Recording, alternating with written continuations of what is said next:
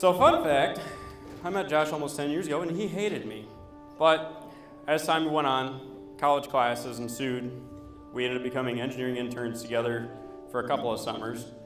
Had a lot of fun, and I got to watch him grow as an adult. Not only that, I got to grow with him. I watched him excel in his career as a manufacturing engineer, and when he ended up at Yangfeng, we still communicated, hung out, went to college at Eastern Michigan together, were successful in gaining our bachelor's degrees together, and then he met Emily. And everything changed, mostly because he was happier. He was more outgoing. They grew together, they lived together. I got to see Josh become the young man he is today with a better half. That allowed him to be more responsible, more committed, more driven. He always said that he liked a girl taller than him, and sure enough, he got his wish. So, congratulations. But I couldn't be happier for the pair of them. They're a perfect match. They're a perfect team. They work well together in all situations, good and bad. And I wish them nothing but the best for life. Through thick and thin, I hope they are always happy.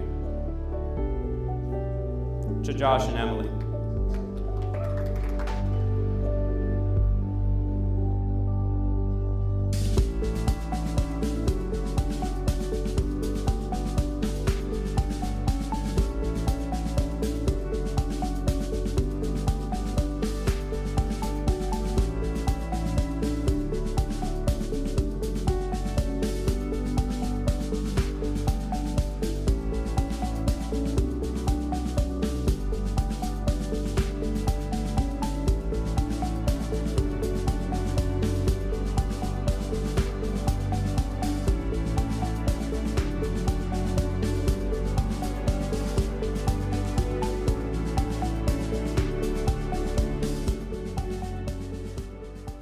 And I want you to hold on to this. And it's the truth that before the very foundation of the world, God ordained that the two of you would be together here on this day. He has engineered and used every circumstance and experience in your lives up to this point to prepare the two of you to become one in Him.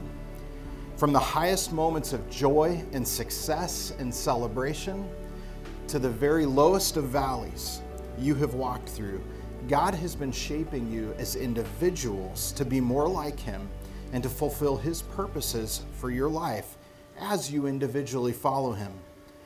But He's also used each of these experiences to prepare you for a life of loving, serving, and honoring each other as you also love, serve, and honor Him.